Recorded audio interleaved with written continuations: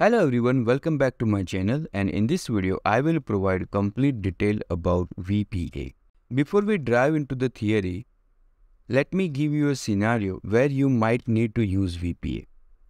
Let's take an example. Here I have a 2-node cluster, and inside this cluster multiple services are running, and one of the service is boot.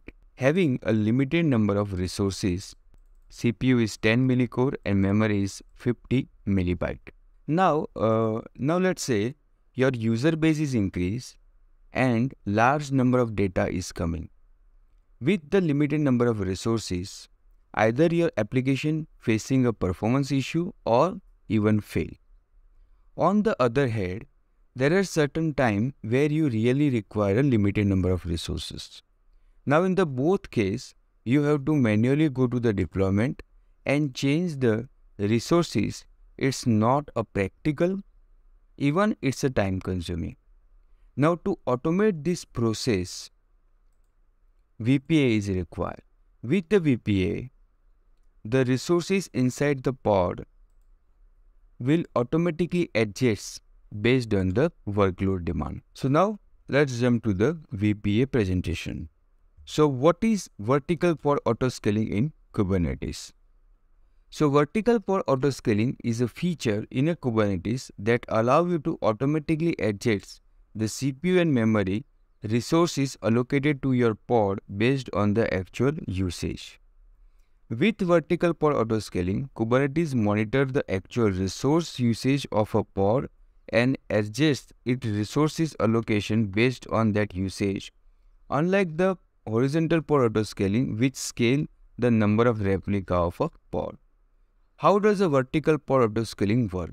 So vertical pod autoscaling work by modifying the resource request and the limits of container in a pod. Resource requests are minimum amount of CPU and memory that container need to function, while resource limit are the maximum amount of CPU and memory that container can use. So in the vertical pod autoscaling, you have to define the two properties, minimum amount of CPU and memory and maximum amount of CPU and memory. By modifying this value, Kubernetes can adjust the amount of resources allocated to the container in a pod. Now here, to enable the vertical pod autoscaling, you need to install the vertical pod autoscaler object. Now the VPA object continuously monitors the resource usage of a container in a pod and adjusts their resources request and limitation based on the usage. Benefit of vertical pod autoscaling, the first one is efficiency. Vertical pod autoscaling ensures that container have the right amount of resources at all the time. So here two scenarios, either you require more resources or you require less resources. So both the time, the vertical pod autoscaling ensures that you have a right amount of resources, which can save the resource and reduce the cost. The second is performance. By automatically adjust the CPU and memory request, vertical pod autoscaling can help prevent under and overutilization of resources, resulting in improved performance. And the third is scalability. Vertical pod autoscaling can help you to scale workloads up and down based on the dynamically adjust the resource request. Best practice for implementing the vertical pod autoscaling: understand your workload, start with the default setting, and test in the staging environment first before move to the production. So now what is the conclusion? So vertical pod autoscaling is a powerful tool that can help you to optimize your Kubernetes workload. See you in the demo. So we already have a Vote application, and in this application we are going to apply the VPA.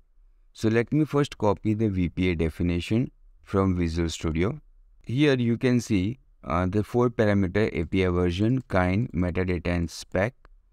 So in the API version, autoscaling k8s.io.v1, kind vertical pod autoscaler, metadata name Vote VPA.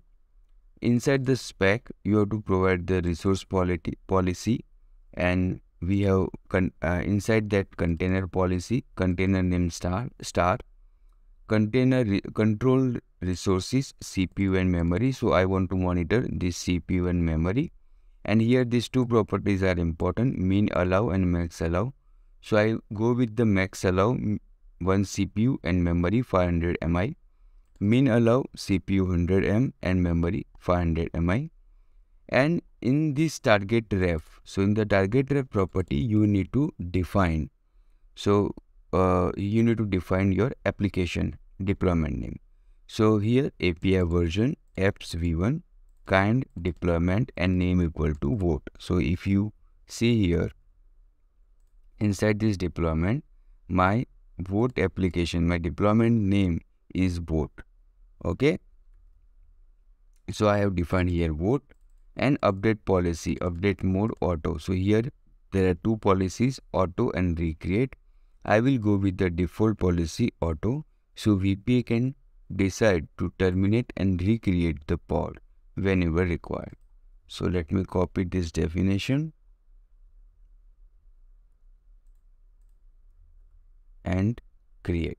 Now here you can see the VPA is created. Let's wait for a minute. And meanwhile, let me open the terminal and let me watch the pod. So now here you can see my vote application pod created 5 minutes ago. And let me do now. Yes. So now what I will do here, I will open this application and give some random request. And now let's wait for 5 minutes. Now you can directly see the VPA is now terminating the pod and creating the new pod based on the VPA recommendation. So here you can see now this one pod is created before 29 seconds. So earlier it was 5 minutes and 3 minutes. Now 29 seconds, 6 minutes. Okay, let's wait. So here now by default VPA applied the default recommended CPU and memory limits inside the pod. So how you can check? So you have to go to this VPA section and here you can see recommendation provide. So by default this vote application require 100 M and this much memory. You can see here recommendation provide, and what is the recommendation? CPU 100 M and memory this much, I think 262,144K. And if you go here, currently I have defined the resource limitation this much only, 100 M and 50 MI. So by default this VPA will take care this resource limitation. Thanks for watching. See you in the next video.